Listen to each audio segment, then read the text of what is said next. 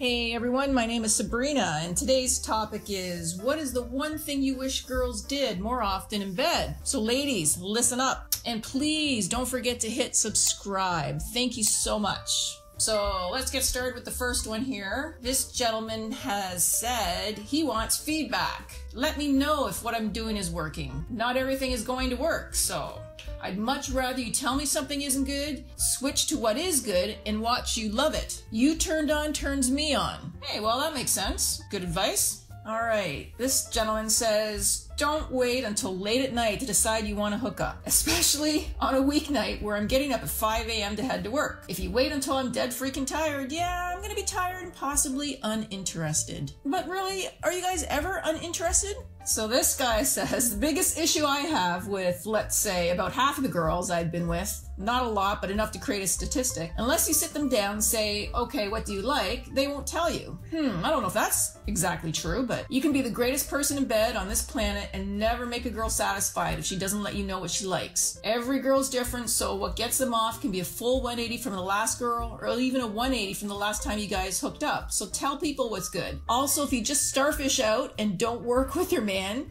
then he is not the problem. Move a little. Sad man can. He says, not to steal all the blankets while elbow me in the ribs would be nice.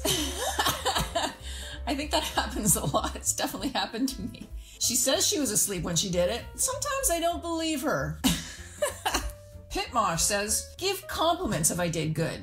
You have no idea how much it helps on the self-esteem. You know what? I can agree with that. Okay, here we go. A few more here. What is the one thing you wish girls did more often in bed?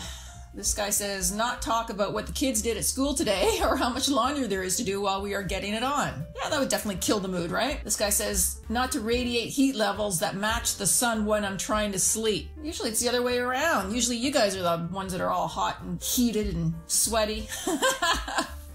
Okay, the last few here. This guy says, the amount of times she's in her sleep has kicked me or kneed me in the balls is beyond the point of forgiveness. Ooh. That would suck.